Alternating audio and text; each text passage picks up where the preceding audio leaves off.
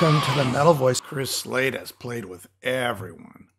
He's got a list. Manfred Mann's, Earth Band, The Firm, AC/DC, a little bit of David Gilmour. Geez, and the list goes on and on and on. He's got a new album called Timescape. It's the Chris Slade Timeline. Timescape is a new album that's going to be released on July 19th on Brave Words Records. Hello, Chris. Hello, and thank you for the plug. It's pretty cool. I don't even know where to begin with you. Like to me, it's like there's. I'll try to just narrow it down to a little bit. I mean, next time we chat, sometime in the future, we could talk more. But right off the bat, this new album, Timescape, and I heard it. And correct me if I'm wrong, but it has a little bit of everything in your career there in terms of musical direction. Yeah, that wasn't intentional. I think that's just my influences, coming out. It reminds me of an Earth Band album, to be honest. It's very diverse, and it shows off, I think it shows off the band really well, musicianship of the players. So I'm very pleased with the way it turned out. It wasn't intentional to make it diverse. It just happened that way. So, you get really heavy stuff like Back with a Vengeance, for instance, along with Questions, which was an Earth Band song. So I tried to balance it with Running Order and stuff like that. So I hope I succeeded. I think it did. I hear, I'm listening to it and I hear Time Flies like it's a Pink Floyd-ish type of song, right? Yes. It's got that wouldn't have happened without, Floyd, of course. But it's just, I'm sorry. Kill that bird, will you? It's okay. Just shoot it. Be all right. Yeah, that wouldn't have happened, and the End of Eternity, which comes after it, that's right, is my attempt, if you like, at Comfortably Numb, which we do on stage, and James Cornford, the guitarist, does such a great job on that. You can never be David Gilmour, who could be, but James does his own thing with it, and he does a tremendous job. People are mesmerized in the audience, and because he's such a great player, nobody can be David Gilmour. Nobody. Vocal wise, guitar wise, he's just a force to be reckoned with. Yes, unbelievable. Very nice guy too, actually. Yeah. But before we get into the David, I'm going to ask you about David Gilmour, but Paul Davis, he's the Bun, right? Yeah, Bun. I'm assuming he's doing all the vocals on most of the tracks. He's no, we have two singers. Stevie G is the other singer. Bun usually does the AC/DC stuff, but he just sings on the original side. He sings on Back with the Vengeance and Sundance. The rest of the stuff is Stevie G and myself, actually, which first time that's ever happened where I've sung one of my own songs. That's okay. So the band decided that because I demo all my songs, and I decide, or we decide as a band, who's going to sing it. And that turned out, they said, well, you should do it because, it's, you're doing the whole backing track and you're singing it. So why don't you do it yourself? So that's how that came about. So I'm very pleased the way it came together. And as you say, the Floyd influence is obvious. Yeah, and I mean, of course, the Manfred Mann is like completely there. I mean, the definitely the sound of Manfred Mann's Earth Band ish Yeah. is there. Definitely. Definitely. Yeah. Well, Earth Band was a great band. Musically, it was a really, really good band. Everybody were great, were great musicians. And it's the same with Timeline. They're world-class musicians. Nobody Yeah. has heard of them properly yet. But it's obvious that, James Cornford and Mike Clark, the keyboard player, and everybody sings to a certain extent. And they've been working together since they were 11 years old.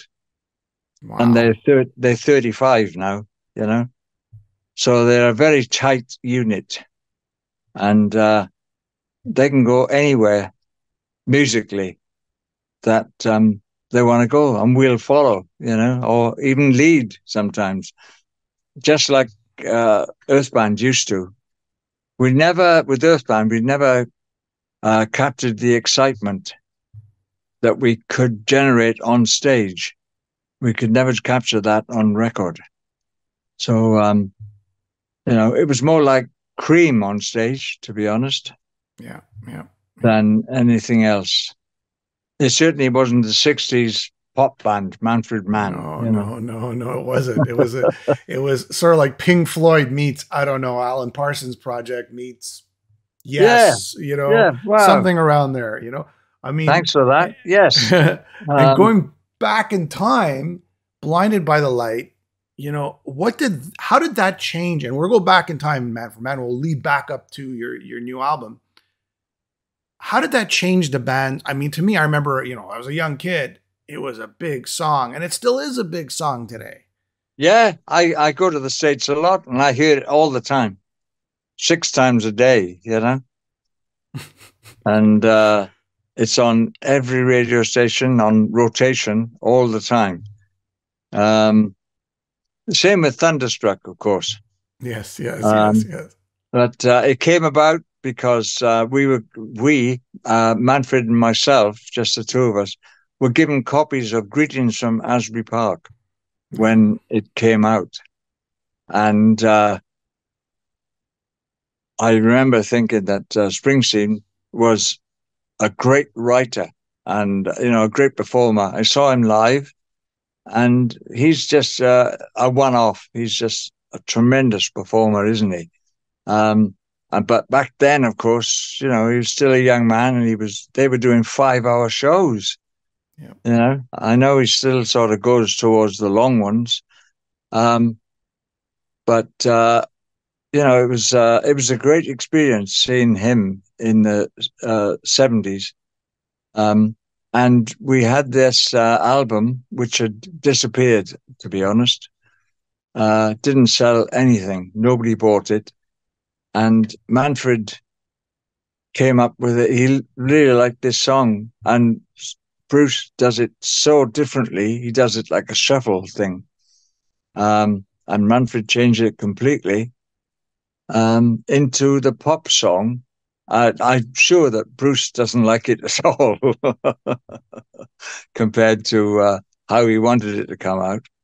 But the whole of Earth Band put our life and soul into that song. And Manfred came up with the original arrangement, and we just, put our influences on it. We being Earth Band at that time, just put our own musical taste and takes and ideas into it completely, to become what it is today. And it really is a classic record. Still, of course, as you say. There was a running joke in Canada. I don't know if the joke was that song was massive here, right? In the US and Canada, it was huge. But there was the Deuce was always, everybody thought it was the Douche. Like, I know. Did you have the same thing over there, like in the UK? Yeah, it's worldwide, that. It's worldwide like a douche. And I was in a car with a friend the other day, and the song was on. He goes, and he's singing the Douche. I go, I don't think it's the Douche. I go, it's the Deuce. But that is the most common misunderstanding of a word in any song. Yes, I know. And that came about by accident, because Chris Thompson, the singer of Earth Band at that time, has a New Zealand accent, and the recording head was not set up properly, so it made everything very sibilant. And he was saying Deuce. We didn't know what the lyrics were, by the way. We made the lyrics up, and we'd sat around for hours going, what do you think? We were writing down literally around a record player, the whole band going, what do you think that line was? Let's do it line by line. Okay. So I came up with, for that line, I came up with wrapped up like a deuce, wrapped up like a deuce. Like when you wrap your hand playing cards, that's maybe a British saying, but you wrap it, you throw it away like it's no good, it's a terrible hand. And we could not make out, and I know the lyrics are now revved up like a deuce. So I got the R right. But when you hear Springsteen's original, we just couldn't make out what it was. Because there were no lyrics printed on the sleeve. And how do you get a hold of Bruce Springsteen when he's an unknown? He's still unknown. So what do you do? Make a transatlantic call to, can I have Bruce Springsteen, please? He's somewhere in New Jersey. It's... Excuse me, Bruce, is that Deuce or Douche? Yeah. Go away, scumbag. What a great story. What a great story. But I mean, and we'll go quickly through your history. Is it true that Jimmy Page and David Gilmour called you the same day to play? Yes. Want to tell me about that? That's like, I can't even comprehend something like that. Know me, by the way, even now, know me. The stars were aligned right, I've no idea. Phone rings, because there were no cell phones in those days. Yeah. Old-fashioned black phone, rings in my apartment, and hello. It's hello, Chris. David Gilmour here. I'm putting a band together, and I'd like you to be the drummer. Oh, thanks a lot, Dave. And first of all, I thought it was a wind-up. I thought it was a friend of mine pretending to be Gilmour. And then, he said, I said, how long? And he said, 3 months, something like that. I said, fine. I said, I've got to tell you, though, I'm working, I'm with the Mick Ralph's band. And he said, that's okay. He's doing it too. So, although I was working with Mick Ralph's, a bad company, in his solo band, Gilmour liked what he saw, and he got that band to be the nucleus of his band on the road, which was fantastic. Was that that was a solo album, or was that Pink Floyd? I don't remember. That was solo. I think it was called About Face. Yeah, probably his second solo album. Yeah. I didn't play in it at all. Yeah. I knew the people did, but I didn't. So we had to do that, and we did things like Country Numb and quite a few Floyd songs, and it was a great band. We used to play Country Numb every single night, which was tremendous. One of the greatest rock songs ever to be, recorded, or written. Yep. What's the coolest thing about David Gilmour that you go, wow, I never knew that. I never knew he was like that. Is there anything? What you see is what you get. He is a very generous person with both his time and his money. He gives to the homeless. He gives millions to the homeless, actually. It's all on record. And he's a very cool customer. He keeps his head under all circumstances. We all got to get to know him or each other really well because we were on a bus together for a full year. So he used to, some mornings he'd wake us up playing at full volume, some heavy rock band or something. And he'd laugh his socks off that he'd woken everybody up when we probably had a late night before on the bus. Have you ever gotten an invitation to, oh, you know what, I really need a drummer for this Pink Floyd lineup? Or maybe they couldn't do it back then because of Rick. You mean a tribute band sort of thing? Well, no, I'm saying like for Pink Floyd, maybe Nick Mason couldn't make a gig or No, that never happened. I know Nick very well, actually. He's a funny guy. He is really funny. I've never met Roger Waters, but quite the character. Right, I've never met him. So I've met everybody else, and I knew Nick. I did an interview once while I was in the band with Gilmour, and he said somebody asked him about Gilmour. He said, "Oh yes, David does have a rather unique style. I think it's called fumbly." So he's, he's out there as far as humor is concerned. He's probably one of my favorite voices and one of my favorite guitarists. David Gilmour is just absolutely. How could he not be? He's one of the greatest in the world, without a shadow of a doubt. Every interview I've ever read, he says he's a singer first and a guitarist second, and that's why his guitar solos are so melodic, because he's always thinking like vocally or melodically what they would sound like. Yeah. I always say that, and I love his voice too. I've always say that he's got an un-voice because he sings in English accent, for one. True. That's right. And he doesn't sing in an American accent like most British European singers do, because we do.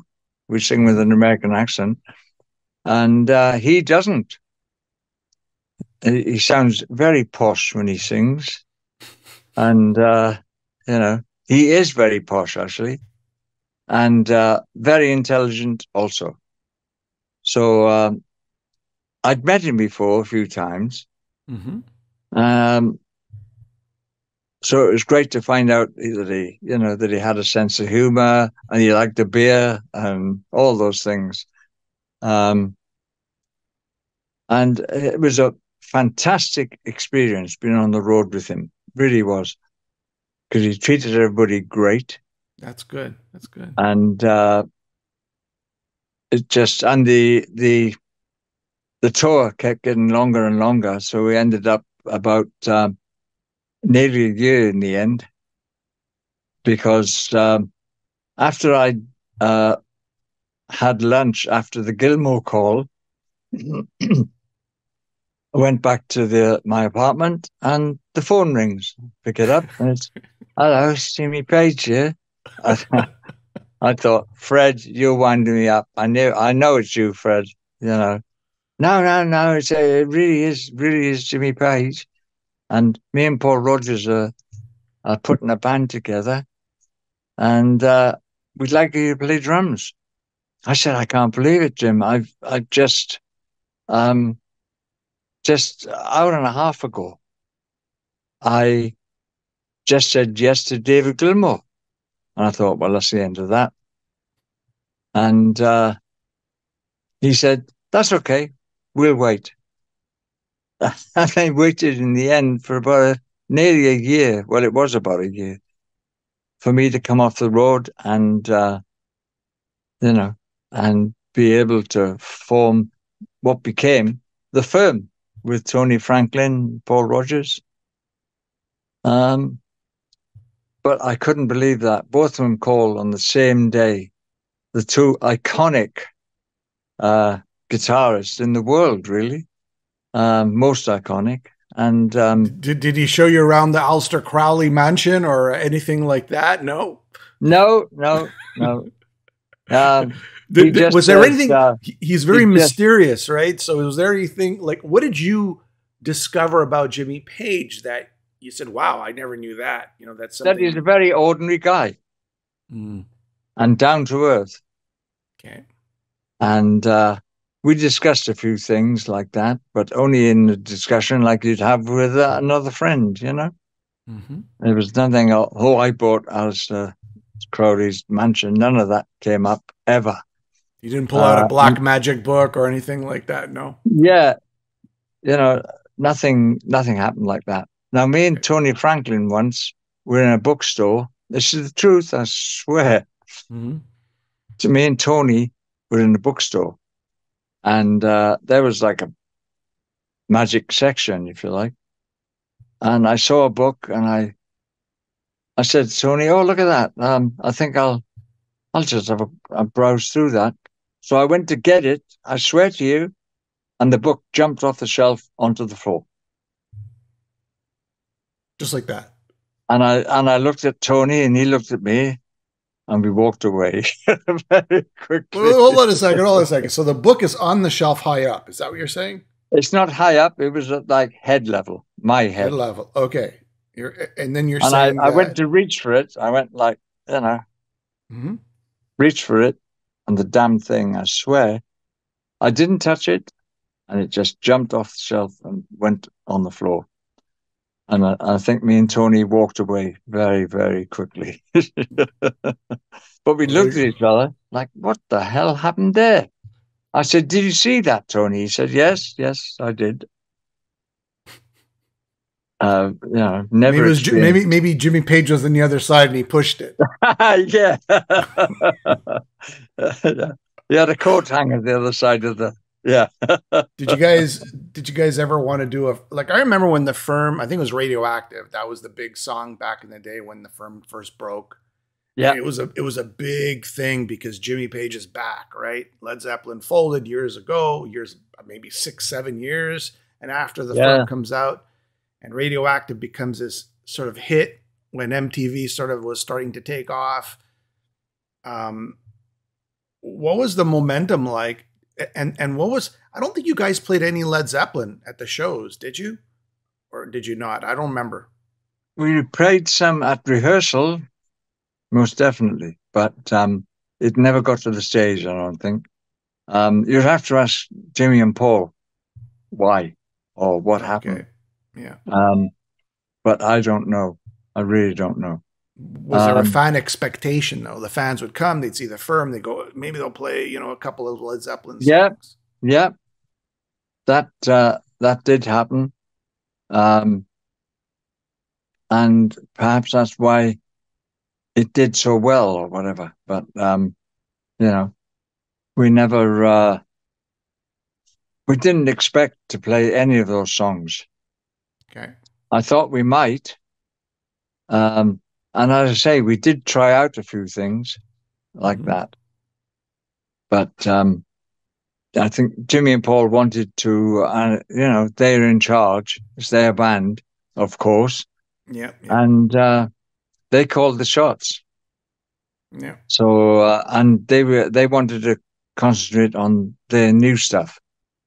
And Led Zeppelin, one of my favorite bands of all time, of course. And I did a Tom Jones album, by the way, with John Paul Jones on bass. It's called 13 Smash Hits. I didn't know that. Yeah. Yeah. And of course, you didn't have any credits in those days. And all I got, I did a couple of live albums with Tom. And one was live in Las Vegas. And the only credit I got was, and on drums, we've got Chris. Live in Las Vegas, that was probably what, in 1970 something or another, was it? I'm not sure. I think it was in the 60s, 69 perhaps. I think my father had that album. and it was sort of lingering around, the record collection. My father did too. There's a coincidence. It's not unusual. Yeah, right. I think "What's Up, Pussycat" is that the song? What is that song? Yeah, What's Pussycat. New? What's New, Pussycat? That was the big song back in the like in the 70s, I guess. Yeah, that was Burt Bacharach, actually. Yeah, he wrote what an that. Incredible voice, Tom Jones, though. What an incredible voice. The greatest untrained voice ever, in my opinion. Power. Paul Rodgers has a wonderful bluesy voice. Tom is more open. He'll sing anything. He'll sing blues. He's singing a lot of blues these days, actually. And very well too. He's 88 years old, and he's got a new album. Incredible. That's come out too. So there's hope yet for me. How old are you? 77. That's amazing. That's great. You look good. You look great. I'm happy. I don't know about that. That's too early in the day. For drummers, it's pretty rough. It's pretty rough for drummers. It's very physically demanding as well as singers, right? Those are the two. Yeah, singers and drummers got the toughest job, actually. Yeah, but it's good to hear. But it's good exercise at the same time. It's coordination. It's muscle. Yes, all of that goes into it. Your muscle memory can only take you so far. Yeah, it does keep your musical chops alive, if you like. But I've been lucky that I've got the technique to be able to switch between, say, Tom Jones and AC/DC. No, that's a great segue. That's a great segue. So you've worked with Jimmy Page, you work with David Gilmour, you work with Manfred Mann, you've worked with Tom Jones, and then you get the call for AC/DC. Was it Angus Young who called you, or Malcolm Young, or is it just their management who called? No, it was the manager, actually. This time it was the management. It wasn't the actual band. Yes, that's right.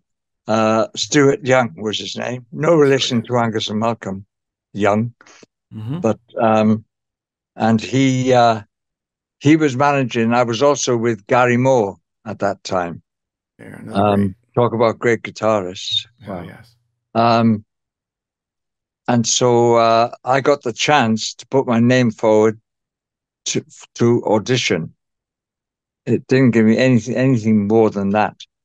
So I went to the audition with AC/DC, and no pressure. Angus and Malcolm put their chairs 10 feet in front of the bass drum. I went, okay, back in black, looking straight at me, It's like, okay, you count in. So no pressure at all, of course. Yeah. So you have to be sure what you're doing. All right. So Back in Black, what other songs do you remember on that audition? There was a song I had to learn because nobody had ever heard it. It's on the Razor's Edge album now, called Rock Your Heart Out. Okay. So I had to learn Rock Your Heart Out, which is totally different to any other AC/DC song. Because it's a syncopated bass drum, which means, it's all offbeat bass drums. So unlike AC/DC, because it's usually, 4 to the floor, quite often. I should say 2 to the floor, but 4 to the floor is a better phrase. So Rock Your Heart Out was something completely different for them, as far as I could see. I'm sure it is. Of course, Thunderstruck came from those sessions also, which is. But before you auditioned, they gave you the demo of Rock Your Heart Out, Is that it? And they give you a list of the songs No, you it had was to like learn? learn these songs, like Back in Black. I can't remember the rest of them, to be very honest. I really Yeah, can't. yeah. But they were about 3 or 4 classic songs of AC/DC. And Mm-hmm. then at the end, they went, well, can you learn this? Just take as long as you like. So I did it in about 20 minutes because it's like from nothing, Nobody knew this song yet. Yeah. And it's a hell of a thing to learn that song, with the solos and everything, and all the fills, by the way. Mm-hmm. Um, and so Gary Moore there gave me a good grounding because he wanted um, the show to be exactly like his records, but I mean exactly. I Mm-hmm. think that's why Cozy left, actually, because Cozy played on that Gary Moore album, Mm-hmm. and but Gary wanted it exactly like the record. I don't think Cozy does that, not even copying himself. He plays, and that's the way I like to do it too, and everybody, I'm sure. So it was a real that AC/DC audition. I thought I'd done really badly, by the way. Okay. Were they looking at you in a very negative fashion, or just no expression, or No expression. maybe a Just twitch? Oh, had their or like, guitars on their laps. They were okay, sitting down playing, and they were playing Back in Black along with me. okay, And okay, okay. those guys, Angus and Malcolm, they don't talk. They didn't. They just used to look at each other, and they knew exactly what each other was thinking. I promise you, it's uncanny. Never seen anything like it with anybody else. They would just, they wouldn't even make a sort of quizzical expression. They wouldn't be like, hmm. They wouldn't, none of that. They just looked at each other and then they looked away and did something different. Was Brian in the room too, or was it just Yes, instruments? Or yeah. Brian. Yes, Brian was singing, but he was over there somewhere. Mm-hmm. And Cliff was also there. He was over there somewhere, but they were 10 feet from the bass drum. So they got their So guitars. They're sitting there with no and just looking at you. That's kind of intimidating, right? very, I think that was to see if you could put up with it or stand it or crumble or something. Because if you crumbled there, you're certainly going to crumble when you get into a stadium, you know. Yeah, yeah, yeah.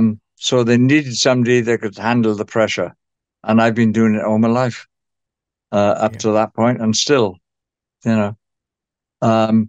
I played Madison Square Gardens for a week with Tom Jones when I was 19 years old with the Count Basie Orchestra, you know. Yeah, yeah. So pressure, So what pressure? were you were you shortlisted into like coming back again? So I thought I did really badly. Dick, the drum tech, helped me pack up my kit after. They said, "Oh, thanks." At the end of it, they said, "Thanks a lot. We'll let you know." You know, it's the usual thing. And I thought, "Oh well, that's the end of that." And I packed my car and started to drive home. And I was so preoccupied saying, "Why did you," to myself, "why did you say that? Why did you do that? Why did you play that?" And I kept kicking myself. I got lost. Mm-hmm. And it was an hour from my house, and I got lost. Um, and I thought I better tell the missus that you know I I won't be there for a minute. So I called. She said, "How did you do?" I said, "Really bad. I'll tell you about it when I get back." Yeah. So pulled up to my house eventually, and she came up the drive, and she said, "So you did badly, did you?" I said, "Yeah, it wasn't very good. I wasn't very good." And she said, "They just called to say you got the gig." I Of course, guess there were no intimidate. cell phones in those days. No, no, no. There's no cell Again, phones. the house phone And all right, so now you're jumping for they called before I got home from the audition. So you got the gig. I mean, what's the first thing you do? You run around the house a little bit? I don't know, jumping for joy? No, I went to the pub. or that. All right, so first day on the job, you walk in, you come in with your drumsticks. What's it like the first day on the job with the band rehearsing, I guess? Is it recording or rehearsing? I honestly cannot remember. My brain don't work like that. It doesn't work chronologically. What did happen? They call you in. Think about it this. was a while. It took a while for the whole thing to come to fruition. And they said, or the management said to me, you mustn't tell anybody, anybody, that you've got the gig. And this happened the last time too. I was in 2015 when I went back with them for 2 years, 2015, 2016. Mm-hmm. You mustn't tell anybody. So I had friends who were drummers, and who are AC/DC fans, and I couldn't tell them. I said, well, I got this thing happening. I can't say anything about it. And Rob, who was said that he guessed it was AC/DC because he knew they were auditioning, Mm-hmm. So, but they're very secretive like that. And so I couldn't say anything for months. I mean, months, 3-4 months. And they said, you can't tell anybody that pain of death, So nothing serious, So I just didn't. I had to go through a whole. I think it was 3 months, which included a Christmas, without telling anybody I was in AC/DC. And they said, "Oh, you definitely got the gig." Yeah. Did they start paying you at least? I honestly can't remember. Again, I would think if they told you don't say anything. Did you sign any contracts? Like once you got the gig? Yes. I don't know when the contract was signed, but I did sign a contract. Because only until then do you really feel like you got the gig, right? Yeah. When money starts coming in. That's right. Because they could say, hey, you got the gig, don't say nothing. Then suddenly you don't got the gig, right? Yeah. You never know. Yeah. You never know. But, okay, are you going into the recording studio now for Razor's Edge, or are you just rehearsing with them? What comes first? I'm trying to think. It was rehearsing for the Razor's Edge, actually. And where was that? Oh, it started in Dublin, in Ireland. That's where we started. Mm-hmm.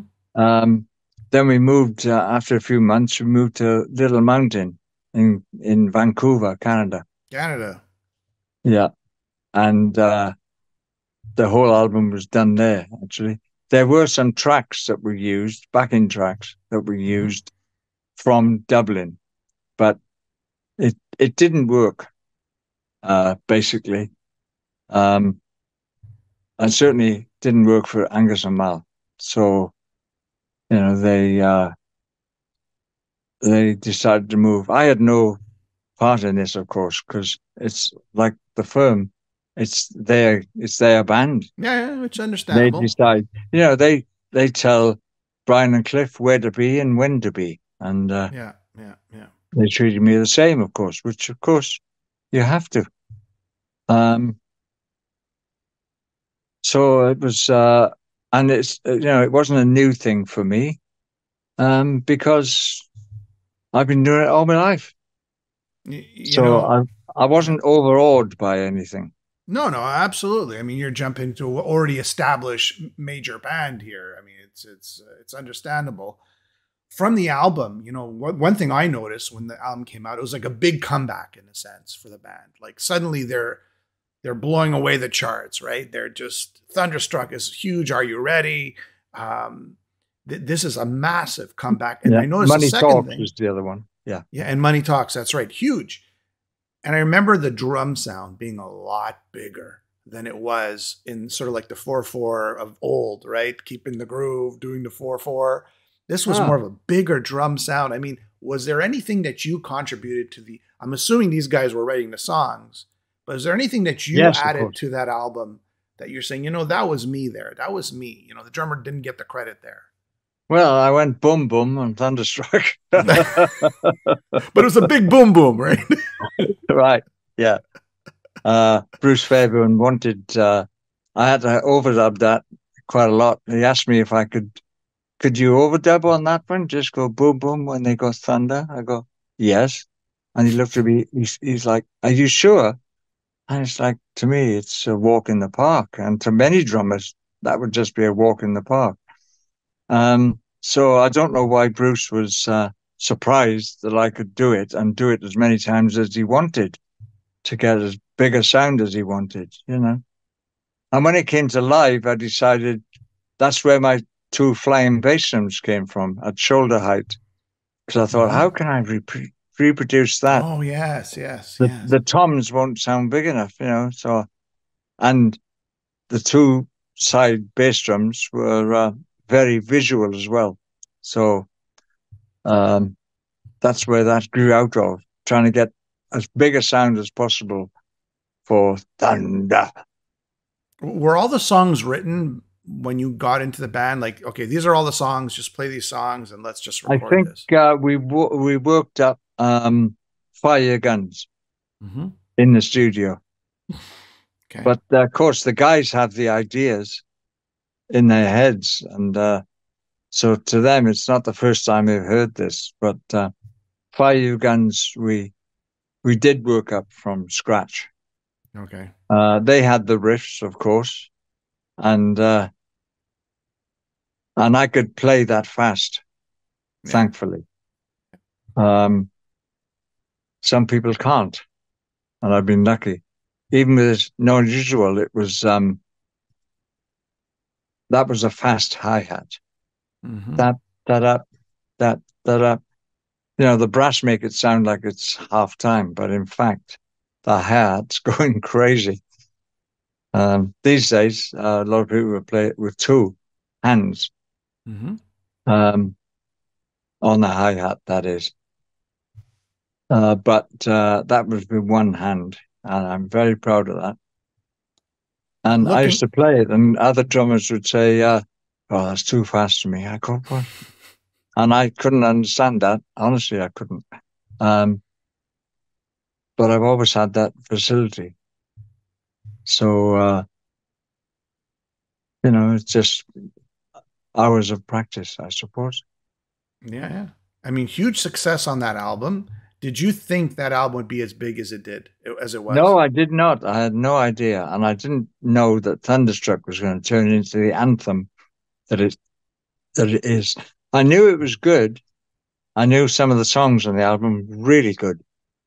But I didn't think, that's going to follow me around the rest of my life. Oh, big time. You're on tour with them, AC/DC. What's the sort of biggest myth about the band, or maybe what's it like being on the road with them? Like as the audience member looks at them and actually being in the machine, what's the difference that you notice? I don't know if I'm phrasing the question properly. What was the biggest discovery? Something you found out about the band? You go, man, I didn't realize they were like this. It was Malcolm's band. It's not Brian Johnson's band. It's not Angus's band. It was Malcolm's band. He ran the show musically and any other way, I suppose. And, Angus had the input with the songwriting, of course. That Malcolm was a genius guitarist, the best rhythm player I have ever worked with. Absolute genius. He was always on time. He never missed a beat. And he just played fantastically well. Made my job so easy. Because I've worked with many rhythm guitarists, and he is with head and shoulders the best. And that's what came across. Did they treat you just as good as they did on, working with the other bands like David Gilmour? I would assume they did. I mean, They did fine. Treatment was great. I was one of the band. And when we toured first time, it was on a bus. Then it became 2 buses that the band were in, because there were smokers and there were non-smokers. So they were very, very concerned about, about Brian, for instance, because occasionally he had a cigarette, but not very many, And Angus and Malcolm were chain smokers. And so they had a separate bus just because of the smoking. But the second time around, it was private planes, and 80,000 people every single night. Wow. That's stress. That's why they were staring you down during the audition, just to make sure you don't crack under pressure. Yeah, that's right. Yes, I can see that now, but by then I thought it was a bit strange. But yes, I can see, because if you crack under that sort of pressure with them staring at you, you're going to fall apart when it comes to 80,000 people, And I mean, you also worked with the Axl Rose version of AC/DC. What was it like working with Axl versus Brian? I couldn't say it was like this with Brian and like that with Axl. They both did their job to the best of their ability. And Axl, I was amazed at the way Axl sounded, actually. I didn't know he had that voice. And he used to warm up before a show for 2 hours every day and warm down for an hour afterwards. And I know because I was next door to him. So, he'd have his piano there and he'd be playing the scales and singing the scales. And so he was very much concerned about his voice or the way he sang. And he sang great. It's not Brian. Yeah, of course. To me, I think that was the humbling moment for Axl, because before then he was known as this guy who was always late, sort of jumped, ran off the stage. But when he went with AC/DC, suddenly he was with his heroes. He said, he was. He said that. I remember him saying that to me, actually. And he asked Angus if we could learn certain songs. And Angus, he actually said, "Do you know?"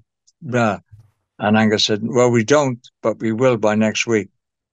So we learned songs, that Axl had asked for, like "Blood on the Rocks" and things like that. Did you travel with Axl? Yeah, I think so. Not all the time. He had his own entourage. But he said once on stage, this is when he was back with Guns N' Roses, and he said, I went to, because he was never late, ever. Never, ever. That's the big shocker. That's what I'm saying. That was this humbling moment with AC/DC. He said that he'd been to boot camp with AC/DC. He said this with Guns N' Roses. And they told me, if you screw up, you get the boot. But he treated you nice. He's a pleasant person. He was respectful. He was a great guy, telling jokes and all sorts all the time. He was a very, very nice person. I know people won't want to believe that. They'll want some horror stories, but they never happened. Yeah. And I only grew up. Knew. He grew up. That's what it came. He matured over the years. That's all it is, right? That's okay. I don't know. I didn't know him before. I heard all the stories, of course, but I didn't know him before, so I can't compare, past Axl to this Axl. But he was a great guy. Chris, in the few minutes that we have left, how many so AC/DC, how did you guys part ways? Was it the band saying, okay, Phil's coming back? How did that make you feel? You feel like you've given so much to the band? I mean, what were your emotions like back then? Yeah, it was. This was the first time The first when time. Malcolm called me. He says, "Nothing you're not doing, nothing you haven't done, but we're going to try Phil out on drums." Mm-hmm. And I thought, well, that's me gone. I said to him, "That's me gone, Mal, because if it ain't broke, don't fix it." Is exactly what I said to him. Um, and so I resigned on the spot. And he said, "No, no, we want to keep you going, and we want to keep. We don't even know if Phil can play drums." I said, "Well, that's your problem now. It's not mine because I'm not hanging around for anything. Sorry about that." Now, if I'd been my father at that time, I would have said, "Just sit there and take the money." Yeah, that's what I would have done. I would go, yeah, sure, no problem. Just keep the checks coming. Don't worry about it. I'll just Yeah, I'll go on vacation somewhere. So, yeah. I mean, what was that the deal? Was that the deal that, okay, listen, we're going to have Phil play a couple of gigs. We'll have you as the sort of No, there was changing. no discussion like that. It's like we're going to try Phil out. But what does that mean? That Try Phil out though, like well, to see if he's capable of doing the yes, job. yes, Okay. because that was debatable at the time. And Okay. I said, I handed it back to Angus and Mal and said, well, Mal specifically on this call. It was great that he called me and not manager Yeah. or Yeah. Yeah. anybody, Yeah. Yeah. you know. And he was very, very nice about it. Really, he was. Um, and I was concerned for him because I knew I've done that a few times myself. And it's a terrible thing to have to do, to tell somebody they're not wanted. And Especially when they have the talent that you have, and but I guess in all fairness, the ACDC, I guess, fan base, they always want the originals, the guys who, from the oh, beginning, right? you cannot argue with that. Yeah, Phil is yeah, the yeah, original player, yeah. and he definitely should be the drummer in the band. I mean, there's no doubt about that. The fans get the wrong message for me. They think think I'm better than Phil or something. Or you can't. It's like somebody other than Ringo being in the Beatles. It's Yeah, yeah, yeah, you can't argue. Ringo's coming back. Fred. yeah. Oh, okay. You can't argue with it. Ringo Starr, Phil Rudd, originals, done lots of hit records with them. Mm-hmm. Um, you just cannot say, "Oh, I don't." You know, why why don't you keep me on or something like that? But there's still like that hurt feeling inside. I'm pretty sure, Oh, you give. I was devastated. That's why I resigned. It was Yeah. like, and my whole thing is, if it ain't broken, don't fix it. Uh, because I was doing demos for Ballbreaker at the time, Yeah. just demos in a studio that they bought in London, a Mm-hmm. small demo studio. So I'd been working with them for like 2, 3 months already on those demos, and this came out of the blue. It's just a thunderbolt out of the blue. You were thunderstruck, that's for I sure. was thunderstruck. And then you're I was. back in the band. Then you're back in the. How do they kind of squeeze you back into the band? You had like a different set of rules when you get back to the band, like What, in 2015, you mean? in 2015. Yeah, yeah. I got a call from the manager, um, and I was on tour with Timeline in Switzerland. Mm-hmm. And I got this call from the manager. And at the end of it, this went on for about 30 minutes. And I remember saying to the manager at the end, I said, "Did this come from the guys, like the request for me to rejoin?" And he said, "Yes, of course it came from the guys. I wouldn't have called without, you know, Mm-hmm. Angus or Mal telling me something, you know." Well, it was Angus, of course, at the time. But um, sometimes that's this business. you know. And I kept saying to people, they'd be going, "Have you had the call yet? Have you had the call?" Friends and anybody, fans, anybody. And I said, "Look, they are not going to call me, okay? They're just not going to call. I know they're not." And then after about 4 months of this, they called. So I've no idea why. I never looked into it. I just accepted the job. You know? That's right. You're listening to your father. You just remember your Yeah, father. yeah, that's right. That's right. Did you ever notice Brian Johnson? You know, he had that hearing issue.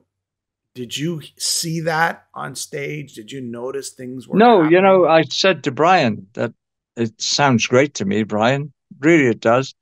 And I said to a publication, I was using in-ear monitors. So, and I said to them, I said to this publication, I could hear the band better than I've ever heard any band. And then the journalist turned it around to say, with Axl Rose, it was the best I've ever heard the band, which is not what I was saying. But of course, he wanted to make some sort of headline. Yeah. So I'm saddled with that I thought Axl was better than Brian. It's not true at all. And I kept telling Brian, I said, "Look, I can hear you really well, Brian. And, you know, it's not as bad as you think it is, mate." But he was unhappy with what he was singing. Yeah. So that's when he stopped. Yeah. I read his whole book. Great book as well.